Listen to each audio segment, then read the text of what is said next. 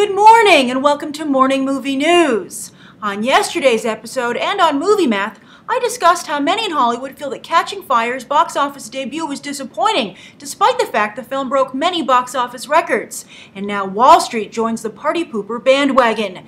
Yes, that's right, yesterday Lionsgate stock fell by about 8%. How is that possible considering that Catching Fire was the fourth biggest opening of all time?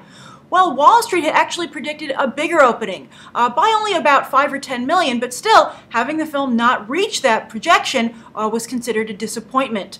Not only that, but Wall Street's job is to look to the future of a company, how it will continue to perform. And they feel that Lionsgate has a really big, almost unswallowable franchise coming down the pike, or hopeful franchise, and that's Divergent. So I've also discussed this and my concerns that Divergent just isn't clicking with mainstream audiences, and there seems to be very little hype surrounding it. And now Wall Street seems to feel the same way, and it's already damaging Lionsgate's stock and reputation. Now, many of you, when I first brought up this potential idea that Divergent isn't really going to be a big hit with mainstream audiences, some of you said, well, wait a minute, Divergent has a huge fan base that you're underestimating. But I would counter that Mortal Instruments also has a huge fan base, yet failed to perform at the box office. And I think the real litmus test is not how many people buy the book or are fans of the book, but how many people are excited about the upcoming film. Whenever I post something about Divergent, or I see many other YouTube channels or websites post Divergent news, it just doesn't catch on. And if you do a trailer search here on YouTube, you'll see that Divergent's trailers really don't have the same kind of viewership as more successful films such as Twilight, Hunger Games, and even other things like Maleficent or World War Z. There just isn't a lot of buzz for some reason for Divergent. It just isn't crossing over. So I can understand Wall Street's concern, actually, but I think this points to a bigger question about, just yesterday I discussed a viewer question about our audience expectation creating disappointment in films. And the short answer, you can go back and check out yesterday's episode for my full answer, but the short answer was, no, it's not, there's nothing wrong with demanding quality for your dollar. But what are these expectations from Wall Street, company expectations? They're putting tremendous pressure. What is that doing to the business? Because when you have Wall Street pegging Catching Fire at opening around 170, a number that no one in the industry came up with. I hadn't seen that anywhere. Where Wall Street's analysts got that from, who knows? It just seems to me like pie-in-the-sky predictions. Then you start to get into trouble. When you start to have people who aren't do their research and aren't grounded in the business, starting to put their 2 cents in where their 2 cents really count, then you might start to have a really big problem for Hollywood, where they have a very public business, and everyone's going to start backseat driving. I feel that they really can't help it with the fans because they need the fans, and I guess to some degree they need Wall Street. But maybe if Hollywood did a better job driving, nobody would be backseat driving and telling them where to go. So that's the first story of the day. And it just goes to show you that even when you think you're on top of the world, life comes in and slashes your Achilles tendon. All right, so that's the first story of the day. The second story of the day is that one of the big supposed Oscar contenders this year is American Hustle from David O. Russell. It has a wonderful cast, a top-notch cast, but very little press. There hasn't been a lot of publicity for it with the mainstream, with the public, and there hasn't been a lot of Oscar campaigning for it either. They really kept the film under wraps.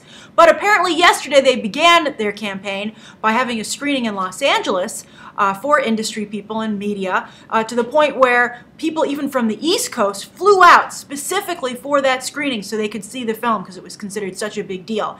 And the buzz is extremely good. The buzz is actually amazing. It might just be The Emperor Has No Clothes because people had to wait so long and they're very excited to be part of the first group to see it. But the buzz is that it is a tour de force, as you would expect from David O. Russell. People feel it'll be his third major Oscar contender after The Fighter and Silver Linings Playbook, and then it will probably get nominations across the board. But everyone is particularly signaling out Jennifer Lawrence, saying she has a small cameo here, kind of like Anne Hathaway in Les Mis, which is just so incredible and knocks your socks off.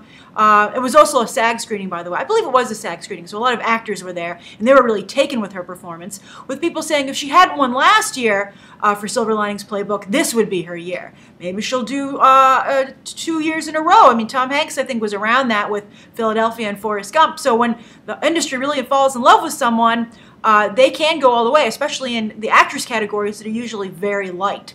But I also wanted to ask you guys what you think about this, just regardless of how good the film might actually be. What do you think of this new ego-driven ad campaign and awards campaign, which is, I find personally very off-putting?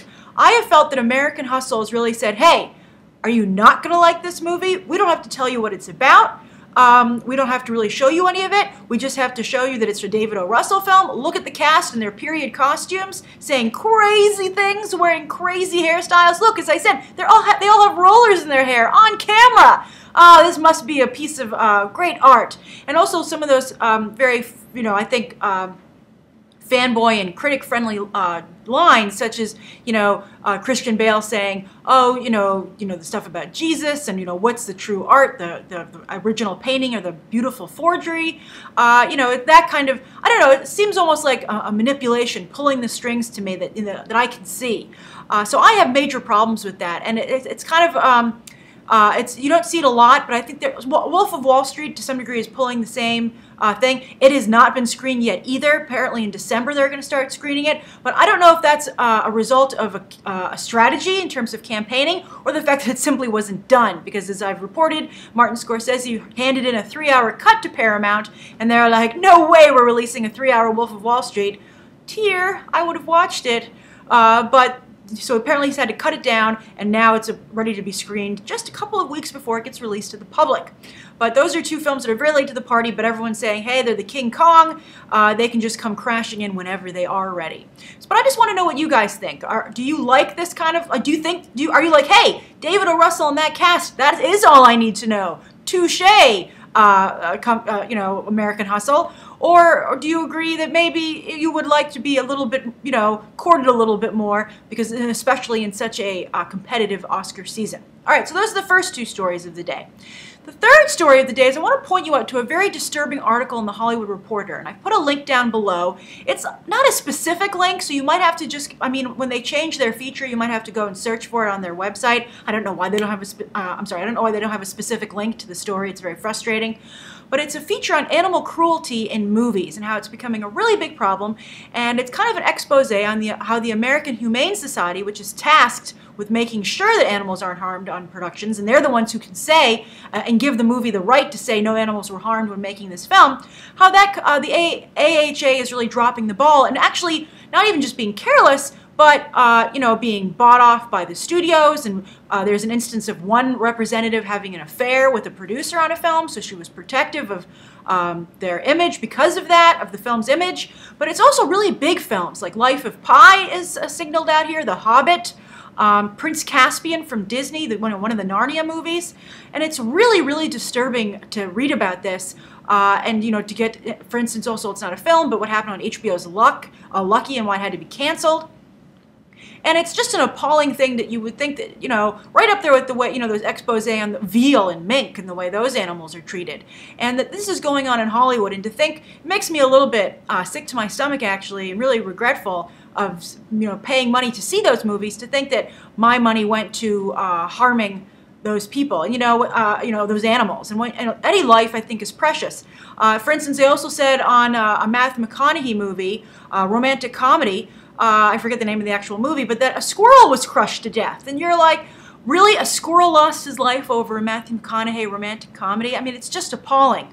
Life of Pi, we thought the worst thing that happened there was what they did to the special effects company that worked on it. I believe it was Rhythm and Hughes.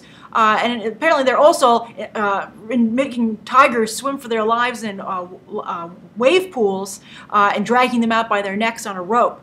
Just barely saving their lives. And I think that Hollywood really needs to get on top of this, and I hope that people are likewise similarly appalled. And I don't know why we have these national organizations that just have no teeth or just so easily bought over. It's really, I urge you to go check out the story. Again, the link is in the video description. So those are the three stories of the day. The viewer question comes from Patrick Doss, and I really liked this question. I like all the questions you guys ask, but this one I was very inspired by because I think it's really apropos of what we're talking about a lot lately. So yesterday I talked about how Pixar was having problems, and Patrick says, you mentioned about the fall of Pixar. I liked how you capitalized the fall, so it's like the fall of Pixar. It's a major event. It is a major event. So Patrick says, what do you think that DreamWorks is doing differently that now has them on the rise? This is fascinating, Patrick, because when you think about it, at first I was like, excellent point, Patrick. DreamWorks is on the rise. But however, that's not really the case. DreamWorks is coming off of some huge failures. Now, they had The Croods, which was a very big success this year, one of the top grossing films worldwide of the year. But they also had some colossal failures they had to counteract. They had Turbo, huge flop, and Rise of the Guardians from 2012, which was a really big, both of those films were embarrassing flops. But basically, I think DreamWorks is still hit or miss. Wildly so, and that's they're not doing themselves any favors, I feel, by being so prolific. 3 movies a year starting in 2014. But I think that the reason that DreamWorks is starting to come off so well is that while they used to just kind of make these, Saturday Night Live animated, pop culture mashups, like I think that's what the Shrek franchise largely was. So while it got a lot of cash at the box office and had its fans, it wasn't really respected. I think that it's 2 new franchises, Kung Fu Panda and how can I forget this? How to Train Your Dragon, the most amazing franchise ever. I'm so excited about the second one. Kung Fu Panda and How to Train Your Dragon are very genre-y. They are genre-like, fanboy-friendly franchises. Kung Fu Panda brilliantly uses, they both draw on anime, but Kung Fu Panda has the martial arts genre that it draws from, which is very popular, but also adds cute and whimsy to it, but it does take itself very seriously. And then How to Train Your Dragon 2, I think it was really adding, this Viking warrior aspect to it, which is only increasing as the franchise continues. And also, I think it's going to be building up Hiccup is, animation heartthrob, which I think is going to be very interesting to watch develop. They almost had that with Jack Frost, but it never really clicked. But anyway, and the other thing is, as I just said, those 2 franchises take themselves seriously. As much as Madagascar is about having fun, the flip side, Kung Fu Panda, while it has a lot of jokes in it, does take the martial arts aspects quite seriously, and the character development of Po, the main character by Jack Black, also seriously, and Shifu. There have been some very touching Shifu Po scenes that are really memorable to me, and beautiful visuals, by the way. I really have been criticizing Disney for a lack of visual panache lately, but some of the scenes in both How to Train Your Dragon and especially Kung Fu Panda have just been stunningly beautiful and really reminiscent of their genres and very appropriate, drawing from their live action counterparts. So I think that those 2 franchises are what are single-handedly raising DreamWorks' reputation. And I compare How to Train Your Dragon to Legend of Korra. And Legend of Korra also has a lot of Eastern influences like Kung Fu Panda. So it's kind of like the 3 of those guys are all kind of in a mix there. And so we'll see what happens if Disney can have its own stock raised, both business stock, Hello Wall Street, and also fan stock with Big Hero 6, with their big, huge infusion of Eastern influences. So that could help them. But, is it always just bringing over Asian influences? It helps. Look at how the fan fervor over Pacific Rim, even though it wasn't a huge box office. I mean, it didn't make a huge profit. I mean, it did make money at the box office, but not enough to counteract the incredible amount of money that was sunk into it. But, Asian influences definitely help. But I just think the genre elements are important, and also taking your franchise and the movie you're making seriously. So I'm seeing Frozen this week. I'm excited to see if they take it more seriously. People are saying that they do. The trailer isn't indicative of the actual movie, so we'll see. So that's today's morning movie news. Thank you for tuning in. You can write below what you think of today's 3 questions, as well as the viewer comment, and write down below what you'd like to see covered tomorrow, as well as any questions you might have. Thanks for watching. Bye.